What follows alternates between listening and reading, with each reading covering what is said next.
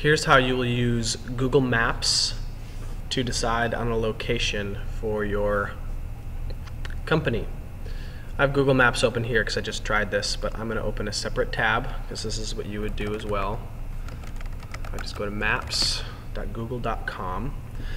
It'll probably pick up your current location and put you right down at school here.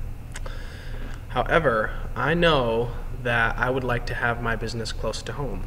So I'm going to choose Upland, and it automatically came up with my location. So now I get a map of Upland. And I'm thinking that downtown Upland would be nice. You might have typed in Los Angeles or San Francisco or Milwaukee or some other place more creative than your hometown. Maybe you want to move your business there. That's fine. I'm going to choose Upland. And I know that downtown Upland is a nice area, and I know that it's fairly close to Upland City Hall. So I could use this view, and if I know that I'd like it to be right across the street from the fire department, you can imagine that you have the money to either purchase or lease the place that you're clicking on. So don't worry about cost at this point, but if I click here, you'll notice that a location comes up right here.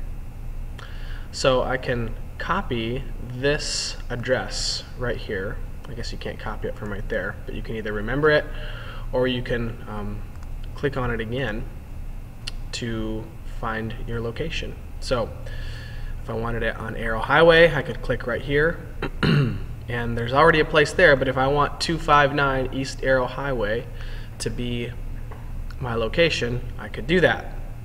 So as it is, I wanted mine right across from the fire department, so I'll keep mine at 468 North 2nd Ave.